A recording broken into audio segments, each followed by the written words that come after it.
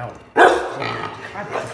1984 Chevrolet K30, crew cab, 4-wheel drive, doesn't really matter.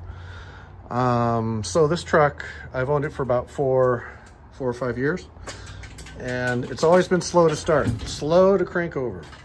So it's never ever let me down, but now that I am taking it snowmobiling every once in a while, I don't want to take the chance of it not starting.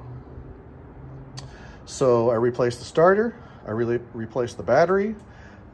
Things were pretty good. Turned over a little bit faster. Months go by and I take it to the dump, and again, slow starting, almost not starting, very slow turning over. So the battery was good, the starter was good. I actually took the battery back in, and they can do a heavy-duty test of each cell of the battery at your local, I believe it's O'Reilly's, and the battery is fine. So I added a cable from the engine to the frame and put a new ground cable on the battery. I took the associated already there ground points and sanded them and cleaned. You have a factory ground strap on the back of the engine that goes to the firewall. I took that off, scuffed it up, got down to bare metal, cleaned it up, and then I put another ground strap, just a little tiny one,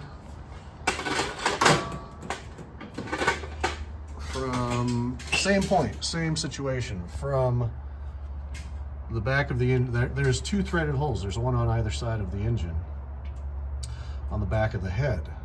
And so I put another ground strap, scuffed it up, got down to the bare metal, and put that on. Voila, the thing cranks over super fast. It probably cranks over twice as fast as what it used to.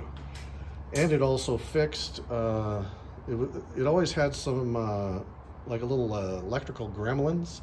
The clock would work every once in a while. The radio would be sketch, and all that stuff is fixed. So I'm actually going to go underneath the dash. There's supposedly a ground strap that goes from the dash to the firewall, I believe. And I'm going to do that. So anybody out there, because I read the forums, and there's quite a few people with square bodies that are having the same issue. Anyway, thanks for watching.